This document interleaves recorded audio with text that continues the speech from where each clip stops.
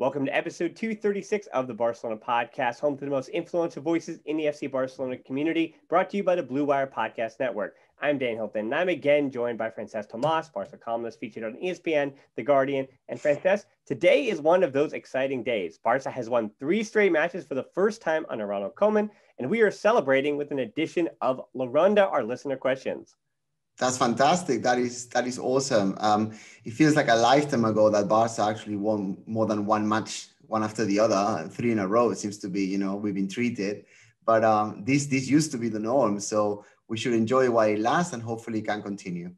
Well, our listener questions, as expected, certainly did challenge us anyway. So we're going to do our best to be positive, but there's some interesting questions coming up as well. And I think without further ado, and before I even begin, I want to give a quick, as I always do, there might be some repeats I missed, and we got so many questions. We're not going to get to all of them, of course. So I'm sorry in advance when we don't get to one that you might have asked or something similar, and I missed it. So without further ado, let's get our listener questions started with one from Minor.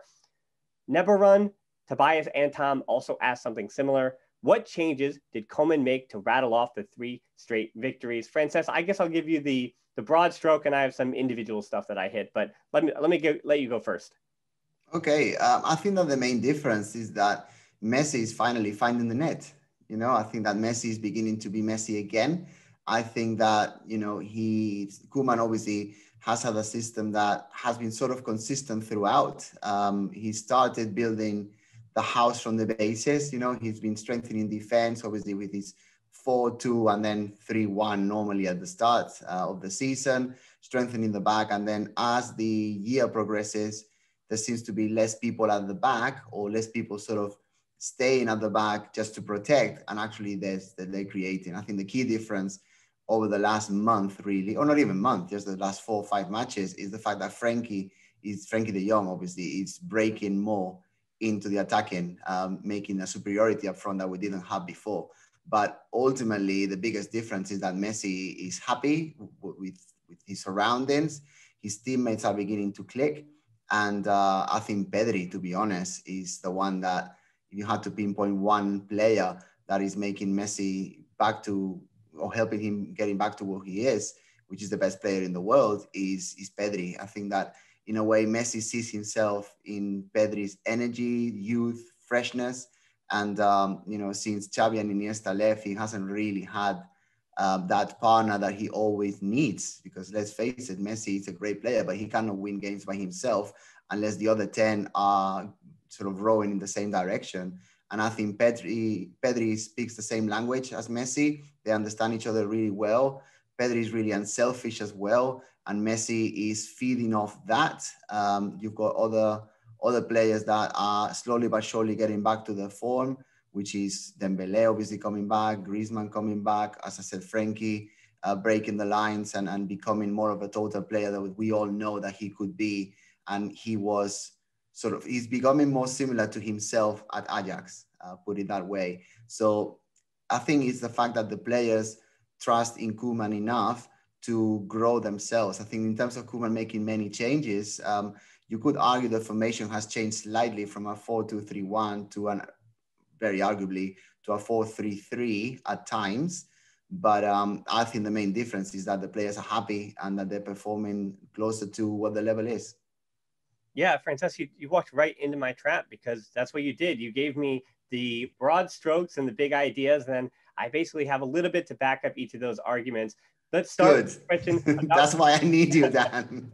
Well, we're going to start with a question from Enrique that you already kind of hit. He asked, is Messi's heart back in it? And not to be heartless, not to be the cold, calculated one of the group, but his XG or expected goals was fine. It told you that he should have been the Pichichi leader just with his expected goals. The ball wasn't going in the net, and the shots that he was getting off all season just hadn't been going in. They also weren't in the best spots either. So the expected G was probably even a little lower than it's been since he scored these goals in the last 3 or 4 matches. But now that he's combining, as you mentioned, better with Pedri up the middle, those shots are starting to go in because they're coming from better spots on the field. And yeah, he does look happier and calmer after the latest interview. And as we talked about the last 2 weeks, the weight of Bartomeu certainly seems to be lifted off him with him out of the club. And his future is not really being talked about as much because the new president hasn't arrived. And the onus of Messi's future, the responsibility of Messi's future is now going to be on the new president to convince Messi to stay, as opposed to, I think we've all kind of accepted that whether he leaves or stays, it's okay. Everyone's got to that point where he, by even returning for this season, when he was trying to force his way out, it seems that everyone knows. And it was silly that there were any doubts, but his heart was never not in it. If that, I know it's a double negative, but you can never say that Messi was never willing to play for the crest of FC Barcelona. I think it's silly to assume so.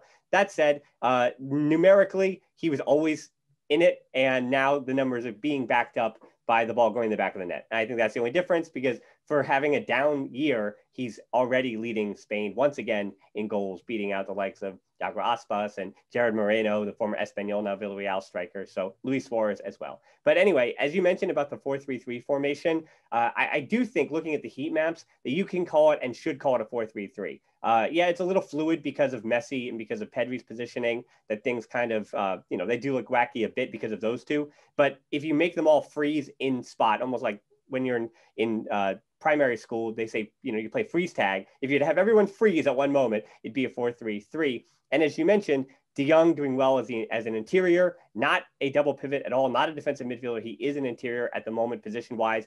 Pedri is great everywhere. And Steven did make a mention of our listener, Xavi, Iniesta. He wanted to make a comparison there. But the 10 years since Messi, Iniesta, Xavi were the Ballon d'Or finalists, we're also celebrating that this week. But yet, let's not get ahead of ourselves. As I said even now a month ago, when you become a legend at FC Barcelona, you get to have your own name. So we're not looking for Xavi or Iniesta. We're looking for the first Pedri that we'll talk about forever. We're looking for the first De Jong that we'll talk about forever. So yeah, you hope that they get to that level, but we just want to have to wind up comparing other players to De Jong and Pedri and not compare them against other legends. And the guy I talked about, and it's crazy to say, but my man of the match in the most recent win against Granada was Sergio Busquets, because that was the best performance we've seen from him this season. And I don't think it is any coincidence that moving back to a traditional 4-3-3 with him as a defensive midfielder, dropping in between those center backs. I also think, and should be mentioned, that two ball-playing center backs in Umtiti and Mingueza alongside Busquets was very, very helpful in build-up, and it allowed Barcelona to take control of that match. As we've been thinking about Busquets, the best thing he does is changes the pace and dictates play. And that's what he did really well against Granada. And that's why, especially when he is switching the field in the way that he was, when he's helping with build-up in the way that he did, and defensively even, when you're playing against a team like Granada, and this is the big question too, the level of competition is something we have to mention. It's Huesca, it's Athletic Club with a new manager, and Granada, who've been beaten up by COVID this year. You didn't see it because they did have close to a starting 11, but Granada's players have been in and out of the lineup this year because of COVID, and you don't know the lingering effects of what some of that starting 11 are dealing with. So I couple that all together, not to say the level of competition should take anything away from those three victories. However, Busquets playing well against those three is a really good sign. And as I said on the match review as well, up on YouTube from Granada, with Busquets in that 4-3-3 with De Jong, with Pedri, and that formation, that will win you 9 of 10 games. Yes, you're going to have the Bayern Munichs, you're going to have Atletico Madrid this year, or Real Madrid playing well, whatever it may be. 9 of 10 games are going to be won with that formation because Barca have superior talent. Yes, I totally agree. I think that and I don't want to repeat what you said, I agree, basically, in the larger sort of sense of the word. I think that the key here is to keep a level head. I think that I've read some comments in some of our groups that we're always quite in the middle. I think that a lot of people these days, they like to go into channels or podcasts or articles or social media in which the guy just shouts all the time, or they write in capitals, or they just want to sack the manager after a week and all sorts of nonsense like that. If that's what gets you likes on Instagram and Twitter or whatever, I don't want to be part of that. I think that we need to keep a level head. I think that it is really important that we know that Koeman is not a genius this week, and Koeman didn't need to be sacked last week. Put it into perspective. We've got 3 matches that we've won. With all due respect, Granada, Huesca, they're not really going to be fighting for titles, are they? And I think Athletic Bilbao, it's a mid to top table, like between the 5th and the 10th in La Liga at that. So we need to keep our feet on the ground. Obviously, it is positive that Barca are winning, but let's face it, in the last 20, 25 years, Barca would have always won at least 7 points out of these 3 matches, so we need to put that into perspective. So that being said, I don't want to put a downer on it, but I think that we need to keep our feet on the ground. There are important matches to come. Hopefully, if we continue to play this way, and not just the play of it, because the play will get better. I think it's the confidence and the self-belief and the trust that the players have on themselves and in what the manager is doing. I think that the only way is up, really. We could get worse, obviously, but I don't really see that happening. But I think that we need to keep it into perspective and be realistic with it. Yeah, and on that point about Koeman, it's interesting that you hear the debate. Does the credit belong on the players, or does the credit belong to Koeman?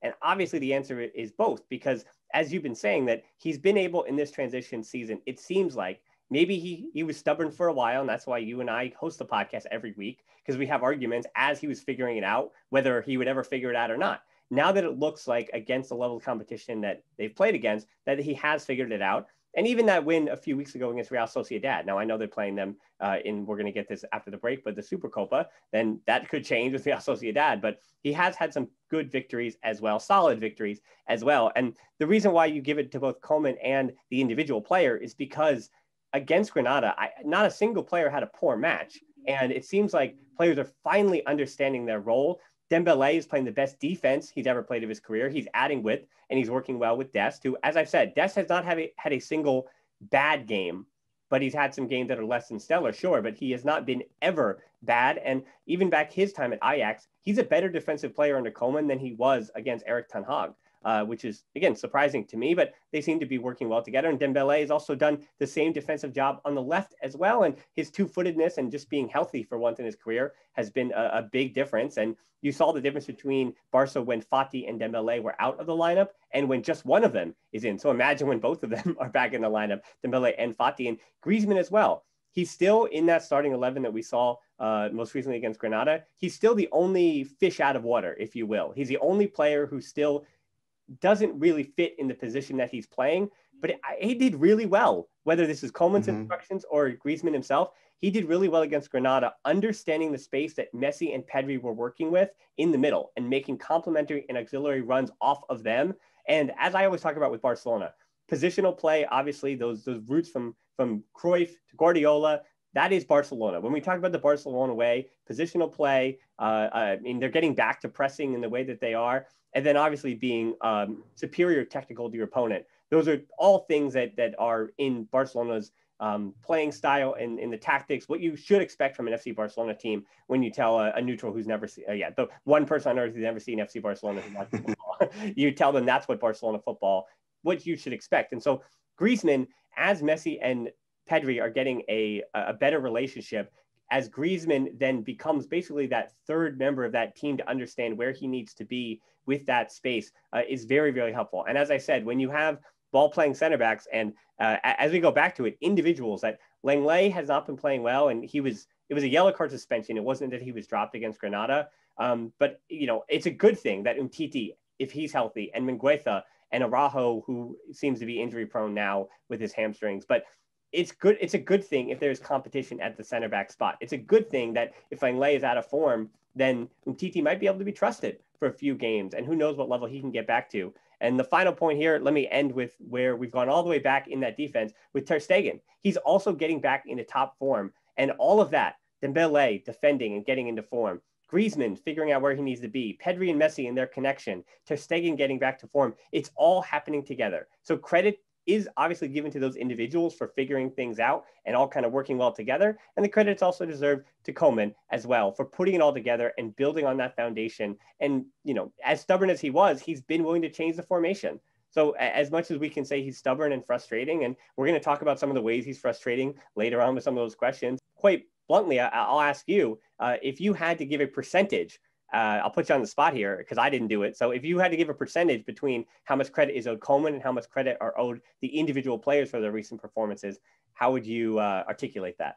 Well, that's a really good question. I think it just depends on how much credit you gave Guardiola when the Pep team was winning all of those titles. You know, if and that, you know, you need to sort of put both of them together. If in the 2010 Guardiola golden years sort of thing, you gave Guardiola 70% of it, or and then the players 30, then at this time you would probably give Koeman around 50% and the players 50. You know, I think that a manager, as Guardiola has said many times himself, a manager is nothing without his players. I think that if Guardiola is coaching Barca in 2008 without Xavi, Iniesta, Messi, Puyol, Dani Alves, Abidal, etc., Young Piqué, Pedro coming through, Busquets, he doesn't win what he does. And, you know, you give those players to Koeman now at their peak, he probably will be doing something very similar. Maybe not in the same way, but that team under any coach, I think, would have been very successful. So you need to put things into perspective. But I think that you cannot take away from the fact that Koeman, as you've said already, has been stubborn and has been sticking to his ideals, and things are beginning to flourish. But I don't think we can, you know, get super excited about just 3 games. We just need to see where it's going. But obviously, good signs are always positive, because really we haven't had many this season, have we? And to be honest, not even the end of last season either. So it's a good time to be a culé. And I'm just going to say this. Now is the time when the bandwagoners that sort of left us halfway through last year keep coming back, you know, and the people who say that I'm only supporting Barca because of Messi, they're going to let other people back in. But, you know, this is what happens. We're on the way to becoming a winning club on a weekly basis again. And that is great. And well done to everyone who's been listening to the podcast throughout the not so great months and years. And let's continue to improve, really. Yeah, and one of the ways that Barca can improve is to win a trophy. And Vilmos and Damjan have said, how likely is it that Barca wins the Supercopa? And I mean, I don't think we need to answer that specific question, but let's change it just a bit in that what would a Supercopa win mean? Now, I will put in the description, I have done my homework in the past on YouTube. There's a history of the Supercopa. It's very exciting, very, very entertaining. Maybe not as much as the Copa. It's good. Well, it's good. But, and I think there's a hierarchy. We know the Champions League is the glitz, and there's actually less history in the Champions League, but the Champions League is obviously where the glitz and the glamour come from and the glory. La Liga, that's the trophy that, as we've said many, many times, is so important. It's the heart of FC Barcelona. It's the heart of Spanish football. The Liga trophy does matter. And then the Copa del Rey, Barcelona, I think as culés, we've started to take advantage, take it for granted, if you will. But the Copa del Rey does matter too. There's great history in that cup. It goes back all the way to 1901. And the Supercopa, well, it changes recently, and I think some of the places that it's been played and the way it's been used as for Spanish football to make some money on the side and for some commercial success, I think has taken a little bit of the shine of what the Spanish Supercopa was supposed to be. It was supposed to be this clash of titans. It's supposed to be the clash of the best teams from the previous season in Spain and a reward for being some of the top teams there. But now, because teams like Barcelona and Real Madrid and whoever's in the Champions League with them, Sevilla, usually Atletico Madrid, they play so many matches, right? Some of the glory, it just winds up being another match on a crowded fixture list. So some of the glory of what was the Supercopa for a little bit there, I think particularly in the 70s and 80s, is gone a bit. So this Supercopa is just 4 teams. It used to just be 2, but now it's 4. Real Sociedad first for Barca on Wednesday, and if they do win that match, it's Athletic Club again or Real Madrid, whoever wins that one. I know culés will be pulling hard for Athletic Club, obviously, but all that said, all of a sudden, you know, a week from now, usually when there comes out Clásico, there's this buildup. You wait, there's anticipation, but, you know, it takes a win first on Wednesday. So you don't want to count your chicken before they hatch. But hey, on Sunday, before our next podcast, Barcelona could be facing Real Madrid. So it's a weird thing where it's all hypothetical because, again, Real Madrid have to beat Athletic Club. And I think more importantly, Barcelona have to beat Real Sociedad first. I think the importance of La Supercopa has always depended on how well you've gone in the other ones. Yeah. So when we were winning, you know, Champions League for fun, not that many years ago, then the Supercopa was pretty much irrelevant. You know, I remember playing against Sevilla, not even just Madrid all the time, but against Sevilla, Atletico. And to be honest, for me, it was the summer games in which you sort of began to see, it was obviously an official match, but you began to see where the team was going that season. Yeah. And for me at the time, I was normally on holidays in the south of Spain. So it would just be, what I would be watching while I get ready to go party until 6, 7 in the morning after. Yeah, Francesc, with your Ibiza flex there. Great. Thank you. Thank you. Everyone jealous, but yeah, go ahead. Yeah, well, that's what happens when you're Catalan, Spanish, etc. You get those things. But now, obviously, in the middle of the season, it matters. We are in a season in which Barca, unless things change, and I still believe the same, I don't think we're going to win La Liga, really. I think we may be close in the end, but I don't think we're winning it. Champions League, it's very, very difficult. Copa del Rey, we could win that. And Supercopa, I think, is a title that we could, it's an official title, so you could just win it and say, right, we didn't go trophyless all season, even though you technically did, because it doesn't matter that much. So I think that, it is good. It is good that we're competing at the highest level. We could, not easily, but I think we've got a chance to beat Real Sociedad. And then you said something there earlier that I slightly disagree with. I'm more than happy to face Madrid in the final, because I think it gives you more shine if you win. Yeah. If you face Real Sociedad and Bilbao, for example, then it's like, yeah, but you didn't beat Madrid because they were sleeping, they didn't take it seriously, blah, blah, blah. So I'm just happy to hopefully Madrid win, we win again, and then we face in the final. And if they beat us in the final, say, obviously, have to say about counting chickens, but if we had a Clásico in the final and we lost to Madrid, that's what everyone expects us to do. Everyone thinks Madrid are better than us this year. That just adds up to the rhetoric. But with the current run we've got, bring it on and see where we are. Yeah, agreed. It's a good landmark to decide where the team is now in January. When the first Clásico was played, Real Madrid was the far superior team, but look in the table and Barcelona is only 3 points behind Real Madrid. So it could be a reminder that second El Clásico could change a lot. I mean, that's what flips it, right? The 3 points is if Barcelona goes out and beats Real Madrid, now they're even on points, and that's as simple as math goes. So you also mentioned too the Copa del Rey, which is getting underway. It's already been underway with some of the I want to say lower level teams, but Barca are only playing Cornellà, the same team that knocked out Atletico Madrid because they beat a first division team in Atletico Madrid. That was last week. And this is the same Cornellà team, though. And a reminder that Cornellà is 15 meters away from Espanyol Stadium. So I wouldn't say it's a rivalry match, but it certainly is one on the other part of town, if you will, or as say, put it this way. There are 2 teams in Cornellà. One of them is Cornellà and the other one is Espanyol, which is such a great thing to say. And also, the listeners probably don't know this, but my brother, obviously, who played for Barca when he was 13, 14 years old, he played for Cornellà for a year. So I'm actually very happy that he's retired now because he's old like me, sort of thing. But I'm just really happy for Cornellà that they made it so far. Obviously, a working class city, a club with very humble beginnings, that they have done their work from the youth system really, really, really well for many years now. I think over the last 15 years, Cornellà was nowhere to be seen, even at cadete or infantil, sort of under 13s, under 15s, under 17s even. And they promoted a lot of players to the first team throughout the years. And you can see the benefits. And that's a lesson for all of us to know. I mean, we support Barca, we know this, but it hasn't happened lately.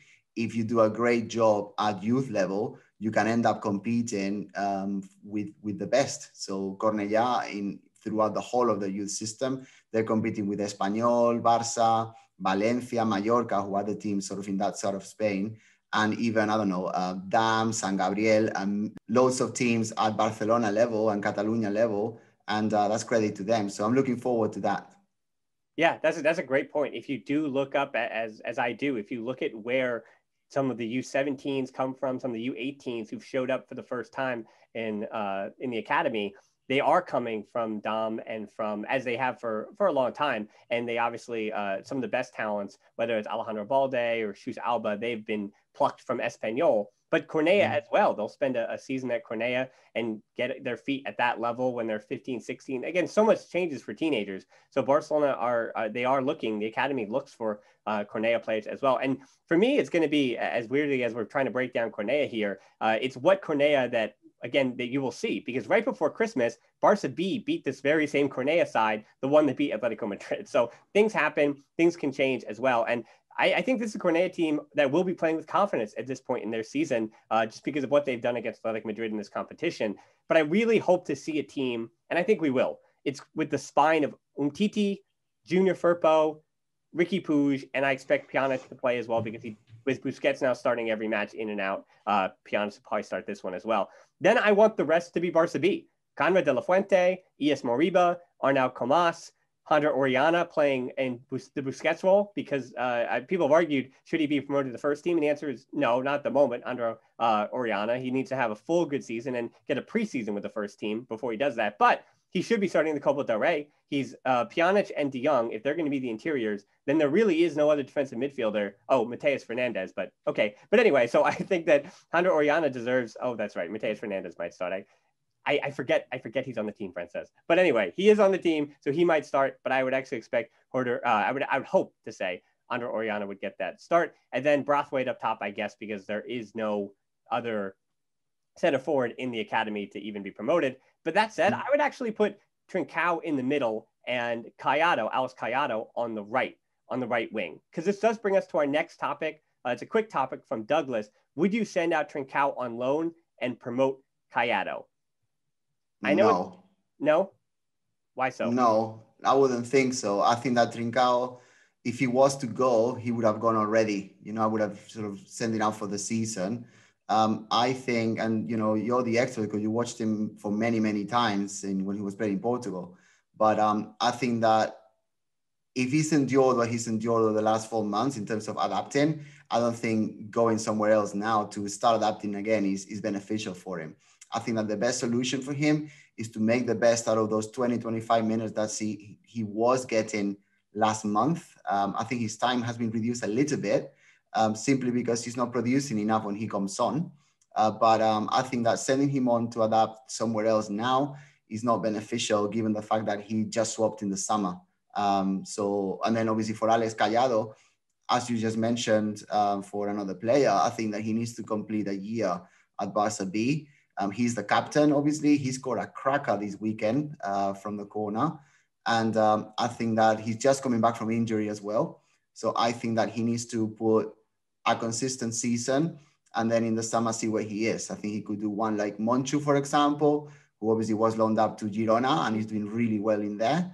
I think that could be a path that Collado could follow. I'm not saying he won't make it at the first team, but what I am saying is that there are a lot of players around his age or younger, like Ansu Fati, for example, that are already part of the first team, that hopefully they will be a little bit older. Obviously, naturally, they're going to be older, but a little bit better than they are this season, more confident, more established.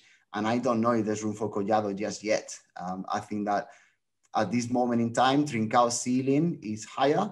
Trincao's level of experience is also higher right now. And I think Collado needs a good season at Barca B and probably a loan somewhere else next year if he's to have any chance of breaking the first team in 2 seasons' time. Yeah, I was back and forth on this, and I definitely understand the argument about Trincao having to adapt to another team, but in the same way that we expect that now Alenya, who's gone out on his second loan in just 2 seasons. Last year, he adapted quite well to Real Betis, and this year we expect and hope that he adapts well to Hadafe back with his good friend Marc Cucurella. So for me, though, Trincao, it does come down to, I think, the player. If the player is comfortable with leaving, and I know the agent may not like it, but if you can get a team to pay 1 or 2 million euros or something like that for a 6-month loan, you take it because he's not playing, as you mentioned, from what I saw at Braga, he's just not comfortable yet at Barcelona still. And yet many of his issues, like a ton of young players that are thrown into the fire, are not physical, but it's something happening between the ears. So if he does need confidence, and my fear is that if you keep him on the Barca bench and play him for an average of what he's playing now, 11 minutes per match, and you do that for 6 more months, then you're going to lose the player that you brought and you bought for more than 30 million euros from the beginning. So if you can get him, send him to another Spanish team, it could even be someplace, I mean, maybe not Girona, but it could be a team that is similar to Barcelona, or at least has a system that is going to need a winger, if you will. Maybe an Eibar is one that I think of because of the importance they do put on their wingers, and they're a smaller squad as well. So you let him get his legs back for 6 months with another Spanish team, keep him in La Liga, and then try again in the summer. Let him get another run out. I mean, Barca might have, whether Koeman does well or not, we keep saying it, they might have a new manager at the end of the season, regardless of Koeman's success. So in the meantime, though, the argument about Callado was right. He is returning from injury, but he does, not only does he have 3 goals in 6 games, but This is also his third season with Barca B, though. He is going to be 22 soon. He's 21. So it's not like he's a young player. It's not like he's a new player to being a professional. And yes, that injury over the summer is why we didn't see him around the first team. And honestly, though, watching him against over the weekend for Barca B again, when you said he had the brace, one was the Olympico from the corner, he's just too good for the third division. He's not only the best player with Barca B, but I've been watching almost every Barca B match. I missed one or two, but he's the best player in the third division by a good distance. It's not close.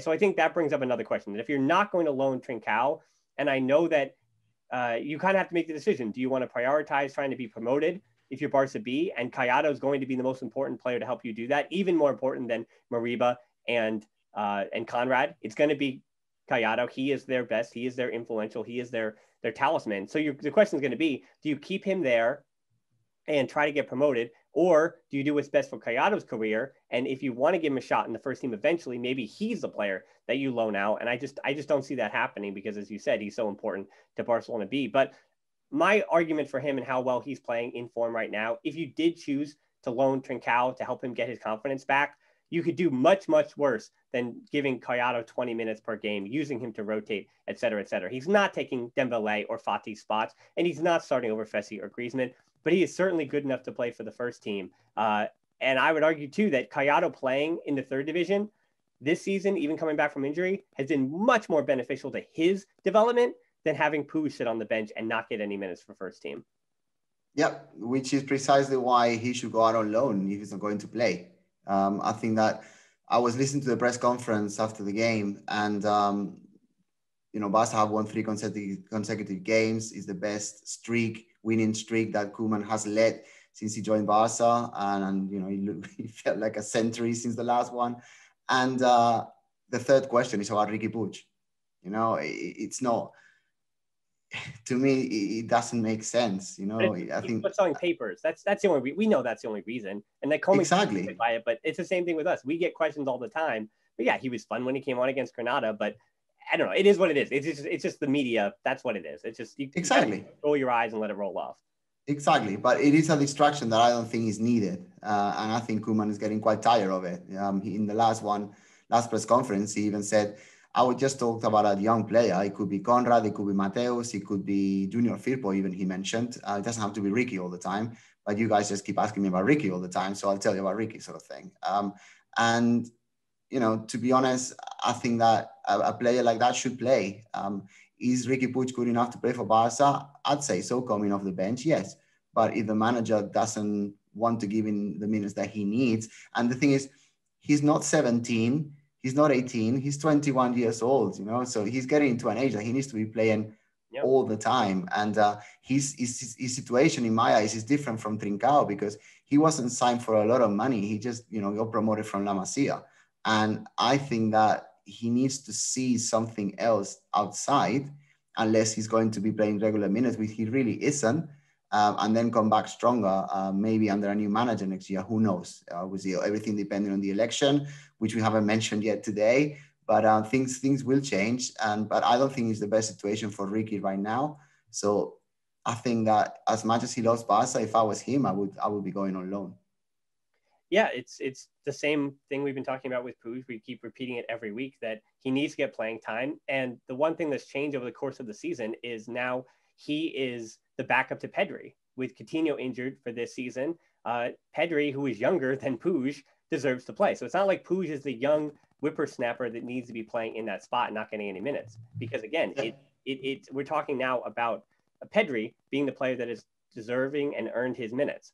Now, you mentioned the presidential election. As we know, it is at this point, as they've collected signatures. Yes, we unfortunately bid adieu. Thank you for starting the motion of no confidence against Bartomeu, but Jordi Ferrer, that was your claim to fame, and now he's out. As many of the other candidates will be out. It as we expected with these signatures, it's going to come down basically to Laporta against Font. Yes, there might be some other signatures that are, some other candidates might get over the threshold and they pick off a few votes here or there, but it is Laporta versus Font, and Laporta has now, just based on the signatures that were collected, now we're going to take from heavy favorite, we're going to add a heavy in there and call him the heavy favorite at this point. But we'll see in 13 days now, unless because of COVID-19 and the pandemic, that election could be pushed back, but it seems like they're going to try to get it through. That's what all the candidates say they'd like to do. That's seemingly what most of the socios are willing to do. And it seems like the Barcelona, this is again, the city government, even more so than the Spanish government or the Catalan government. There's so many different layers of this and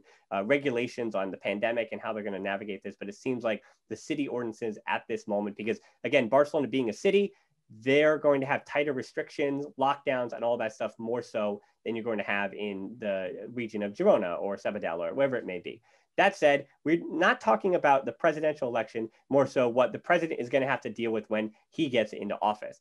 Because Frederick and Dinesh, this is our final topic here. They ask, what should be done about the debts? What will Barcelona, or what should be Barcelona looking at as far as the outside investors go? And that's based on a story that came out this week that Barca are looking to outside investors potentially to come into the club and financially help. I mean, let's be frank, save the club at this point. Yes. I think the first thing that whoever comes in needs to do is to know exactly how deep the hole is. I think that the numbers that Bartomeu would like to pass on or has already reportedly passed on via Busquets, they may not be the numbers. You know, I think that an institution that has traditionally had so much money and has been able to reach so far in terms of financial power could also go the other way. And I think that when there's the Goldman Sachs being mentioned, when you've got different unexpected pots coming here, there, and everywhere, you need to really, really look. You need to get an auditor who is external.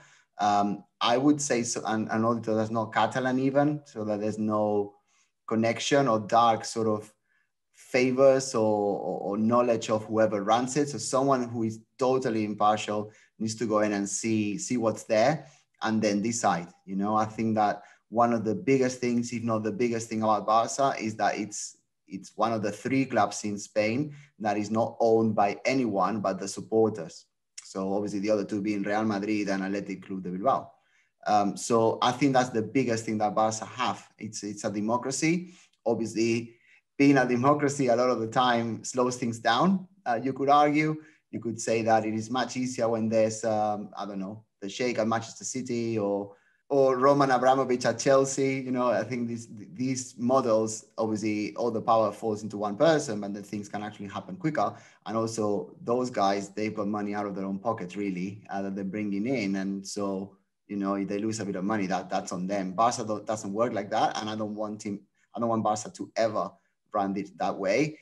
It is run by the socios, and as a Catalan, it is one of the proudest things that I can be part of, and I don't want that to change. So obviously bringing any foreign investors is never going to be something that I personally, I know that the vast majority of Catalans like me would agree with this, is not something that we want to see. I would personally, I can't really speak on behalf of anyone else, but I would rather Barca be a lesser club for some years, 3, 4, 5 years even, and not being able to buy your Rivaldo, Romario, Ronaldinhos of the world, but actually remain true to the club that we are, remain true to the club that obviously has been going for 128, 29 or 30 years now, and the club that we love and the club that we're proud of. I wouldn't want an investor from, I'm just saying an Emirati investor to come and buy the club and then just Barca becoming like any other club. You've got it behind your ears. I can see it now. Messi Club, you know, we're not a club like any other club. And we are, yeah, you doing like that, moving around. We are a club that is different. We are a club that represents more than just football. It's not just a ball running around. It is a feeling. It is the heart of Catalonia. It is the motor of who we are as arguably a nation. A lot of people would disagree with that. But you know, I need to say how I feel it, and as a very important region. And Barca is, out of everything that we have, you know, the Gaudi architecture, you know, the beaches, as we mentioned already before, the nightlife, etc. The biggest thing we've got in Catalonia that everyone around the world knows about every week in, week out, is FC Barcelona. And for that club to be owned by some Russian millionaire, sorry, that's not something we want. If there was no alternative, I think that whoever is the president needs to look deeper to find an alternative. But I would rather not win a Champions League for 5 years, even 10 years, even 20 years, that having the club being owned by someone that basically has got no relationship to the club, or could sell the club in 5 years' time. I mean, the socios are never going to sell the club. Right. You know, there is a waiting list of 3, 4, 5, 7 years to become a soci. And this is money coming in from the most faithful fans, owners you'll ever have. And it must continue. The president must find a solution for it and has to stay. Yeah, I mean, the good news was even with some kind of outside investor groups coming in, Barca wouldn't sell off more than 49% of the club. So there would never be another majority rather. Basically, Barca, as it says in the statutes, would always impose its own version of the Bundesliga's 50+1 rule, which means that a club must hold the majority of its own rights. So the socios will always run Barcelona. As long as it's a club, FC Barcelona will always be run by the socios because they themselves would never vote to give up more than 49% of ownership of the club. This means that there never will be a takeover by some mega company with other motives. And as you mentioned, Barca might hurt Barcelona in the long run as a club because, as we know, it is worrisome to me to owe so much to Goldman Sachs, as you mentioned, but that is just a loan. That is not an investment. Goldman Sachs does not have now a share or they do not have rights in the club. It is merely a loan that Barca must pay off, or they're looking at some financial difficulties, many financial difficulties, as if they aren't already enough. But investing in the club, honestly, in the world of Man City and PSG, as we spoke about, Barca may not need to sell its whole soul, but they might need to sell part of it to still compete at the top level. And as you said, you know, the opinion you have of whether they should sell their soul or not is no, and deal with the consequences of keeping who you are and not selling your soul in that way. My thought from that is that when we look at the commercial and global success, and especially even the president, the money that's being made because Barcelona is such a major mega club, is something that I think even businessmen surrounding the club just can't pass up. And you just have to basically balance that line of not being corrupt and not selling off, as I said, the full soul of the club. Because Spanish clubs are in debt. They're in dangerous debt in ways that, and we've seen with Ligue 1, and this is only going to get worse. Ligue 1 is in major trouble as far as the financial success of some of those clubs. Everyone but PSG are in trouble. And we're going to see how French football, how that continues to work out, I think, in the next coming months and maybe years.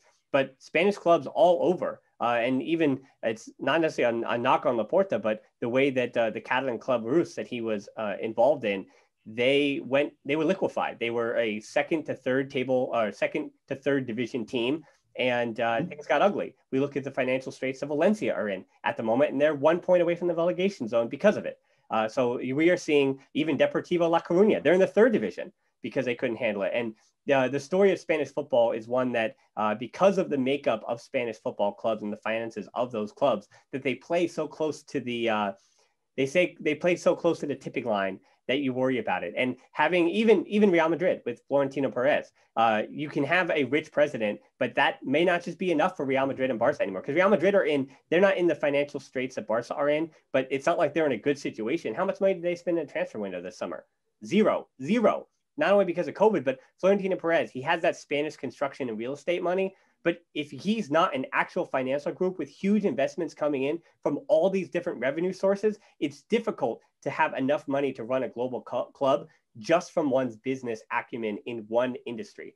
The other thing I'll say is there are other possibilities here. We're talking about selling the stadium rights. We're talking about the real estate that is involved in the jerseys that Barcelona are wearing. And we've talked about whether it's the Qatar foundations or they want to put UNICEF back on the front, but we do talk about how that might not physically be possible. You're going to have to make a concession there as long as you have UNICEF on the jersey. The big one, though, here for me, and this is the whole thing about Spanish football, the broadcasting rights are where Barcelona and Spanish football clubs in general can save themselves. It's different in different locations, so all I can do is speak to the US deal here, but that's with beIN Sports until May of 2024.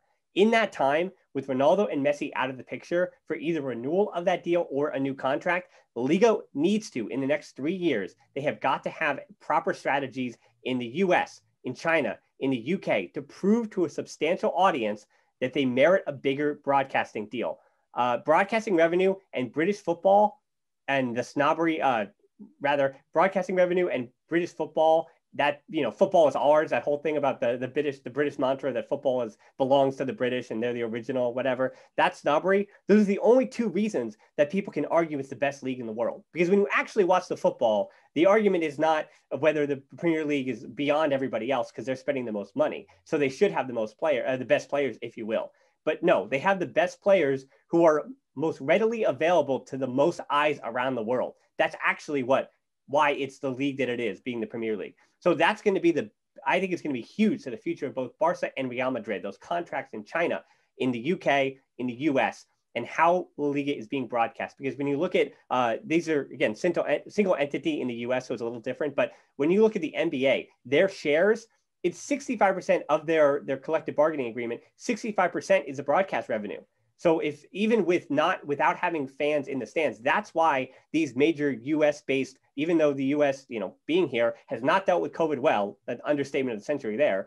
We've not dealt with that well. And you said the word democracy, and I winced a little bit because of the US, but that's a different story for another time. Maybe a whole different podcast, not on the Barcelona podcast. But anyway, so with what's happening with the broadcast revenue in leagues around the US, that's the reason why, even though the US wasn't dealing with COVID well, they pushed forward and had these games and these matches, even when they might not have been safe, because broadcast revenue is such a huge part of the US collective bargaining agreement. So I think Spanish football is going to change a bit. And we've even seen in the last 10 to 15 years, as Barca and Real Madrid, as Barcelona were getting good, even 10 years ago, I look at it and I had to watch them on the tiniest screen. Was it legal? I'm not sure. I was a teenager, so I can't be tried. So anyway, the point is, for me to watch the greatness of Messi and Xavi and Iniesta, it wasn't readily available unless they were in the Champions League. But that has all changed in 10 years. Now I can have them on my phone, on my iPad, on the TV, I could simulcast, whatever it may be. And now there are all these different ways to watch.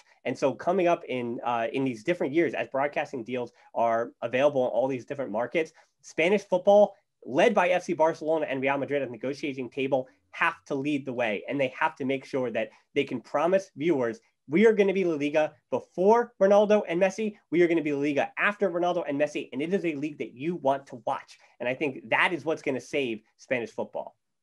Yes, for sure. I've got very little to add, just to say that there are two teams in Spain, Barca and Madrid, who are the icing of the cake, but there are another 20 and arguably another 40, because you count Segunda División A as well, that need to survive for the whole product to continue. So as obviously we want Barca to get all the money themselves, but ultimately it needs to be shared equally. And, it is better now than it was 5 years ago, to be fair, but I think it needs to be shared equally so that everyone survives and we can continue to have a great league that, particularly this year, is not a 2-horse race, so that people can tune in to watch it. Yep, I agree. I think it's a good place to stop. It's a good place to leave it. We will be back next week. We don't know if Barca have one match until our next podcast. They might have two, and one of them might be an El Clasico. So certainly there'll be a lot of exciting things happening this week potentially. And if not, we will be back to, I guess, break down that Cornea preview a little bit more, but it'll be back to the Liga. And hopefully the next time we talk, Barcelona will have continued to win some matches. So Francesc, thanks again for joining me. And thank to you, the listeners, for joining in again. You can tap in the app, check out your show notes to subscribe. Find us on social media. You know where we're at. Twitter at the Barcelona Pod, or Helton D13 for me. On Twitter at the Barcelona Pod. Our closed Facebook group where we got these listener questions for La Ronda is tvpod.link/group. Deeper dive discussions, all that. Patreon, that's why these shows are made with the help from our Patreons, tvpod.link/Patreon. We're also on YouTube, as you know, the Barcelona Podcast. I have, again, a link in the description for the history of the Supercopa. So if you need help getting to sleep tonight, maybe pop that in and it'll send you to Newstown. So check us out there, though, at least, and hit that subscription button so you can see all the exciting content there, including the match reviews. So thanks so much for listening to the Barcelona Podcast. Until next time, we'll talk to you soon, and Forza Barca. Forza.